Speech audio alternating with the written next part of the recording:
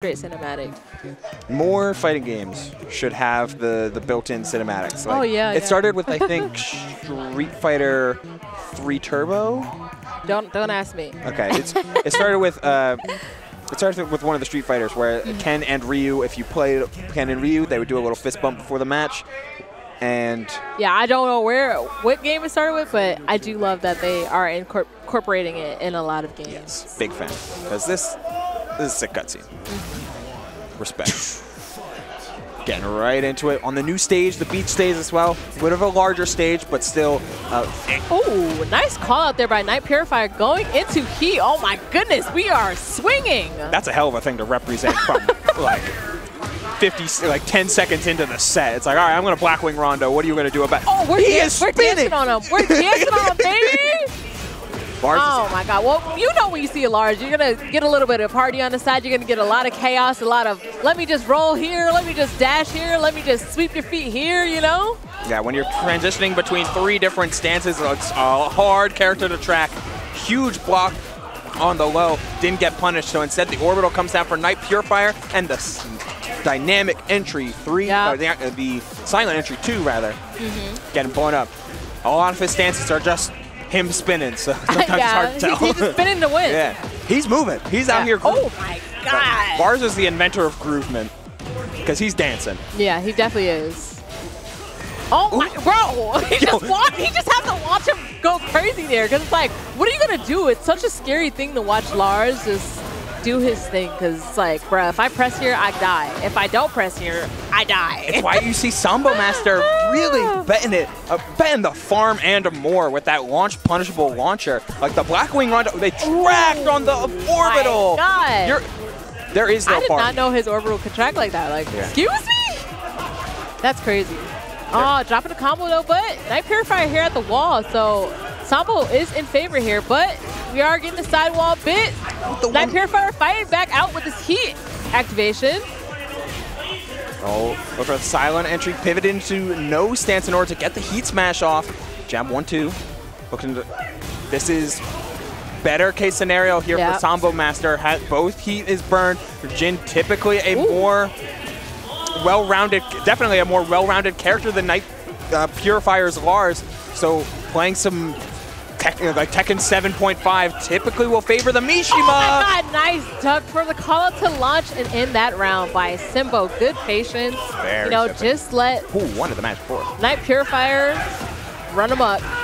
Oh, and the counter hit 1-1-1. Nice recognition there from Night Purifier to get the heat engager, and we are blowing through that heat in order to get these plus frames. And nice down 2. Electra comes in, counter hit, chooses to go for the down forward 1-4 combo instead of the guaranteed heat engager with the 1+2.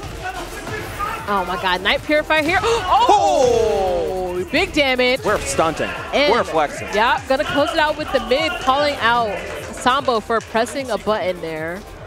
I feel like a lot of players, when they pick up Jin, they see the big hitboxes, the decent move, the solid movement, not even decent, the extreme flexibility, the pretty good small Tekken game. Like Jin has so many tools, but it's really hard to play reactionary as Tekken when you're just starting to play him. And it seems like Sambomaster is really falling into victim of like, oh man, I want my opponent to respect me, but I don't know how to get him to respect me when he's playing this aggressive. And if you're Night Purifier, keep up the gas. Yep.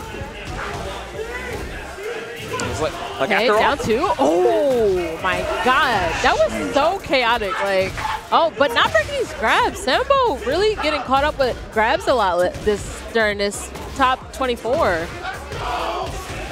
Orbital from that distance, and like consider the risk reward a little bit as we see this combo from Night Purifier finishing off the 1+2, then ending off the round.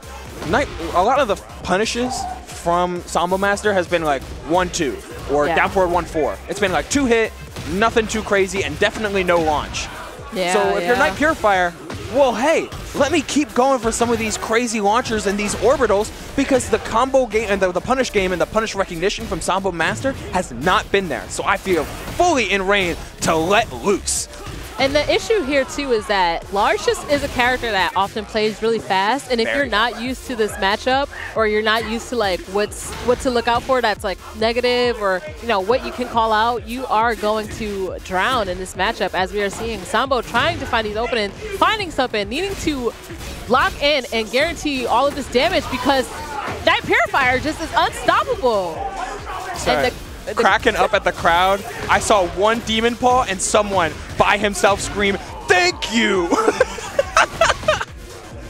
So, crowd is electric right now. Both of these players going to another round. Sambomaster far from out of it, really playing close to the chest, trying to keep as much space as possible. We are 3 or 4 character lengths away, but it's so easy for Lars to get right back in your face with how quickly he can move. Oh, nice patience here. Okay, down 2. Okay, Sambo switching it up and being more patient and reactive. Nice heat, going into heat. We're gonna use it. Try to get these plus trains. Nice.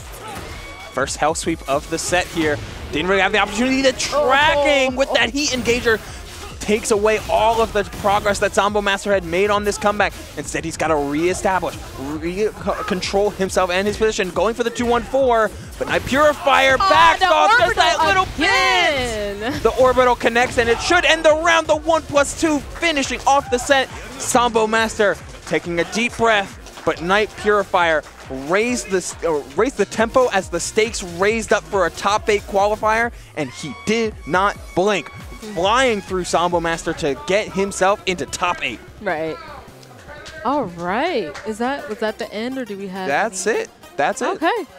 So thank you everybody for joining us for this top 16. Is some really intense matches. I want to see how far did this orbital connect. 2-1-4. Like, we are so far. He went for the grab. Yep. Oh yeah. And that set him up to like kind of scramble there, unfortunately. That step forward grab, and then you are gone, sir. And then the combo after. Yeah, nice recognition on the side. Honestly, I'm not even sure if it was like, you can't react to a whiffed grab like that. So that is just purely the flow state that Knight Purifier was in, just purely in the mind of, I am going to represent offense until Sambomaster tells me that I can't. And you know what?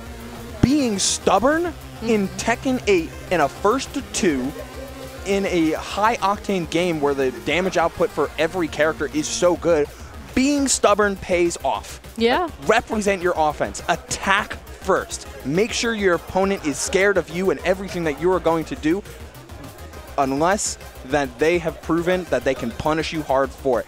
Then you can start changing up. Then you can start adapting to how they play defense, or if they're playing more like an active defense.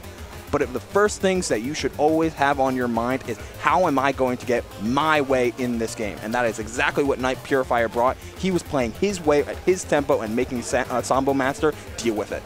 Yeah, that, and it's just also really important to know when to speed up, when to slow down, and just taking a moment and, you know, being like, okay, I need to calm down, I need to slow down my gameplay. As we saw, Knight Purifier did get patient there and just look for the moments that he could get some damage in, some big damage in, and guaranteeing all that damage. And those orbitals, very perfectly placed. So good. Everyone placed very well. I don't think you whiffed an orbital. No, I think we're 100% orbital getting able to get into the combos. If you have 100% hit rate. Yeah. Good job, man. Like, you got it. But that is going to do it for us here at the Tekken 8 Top 16. And DTN for the evening, going to be the last block of the stream here tonight. Yep. Be sure to tune in tomorrow at Twitch.tv. Tomorrow for Top 8? Yeah, at Top 8 of a bevy of different games. I'm pretty sure it starts at, I want to say 2 or 4, but I don't quote me right now. You can check the start.GU/DTNX. There it is. Or defendandnorth.org or .com. One of those. Either way. But yeah. Do we want to run some ads first? All right, so we're going to hit you with the ads. First and foremost being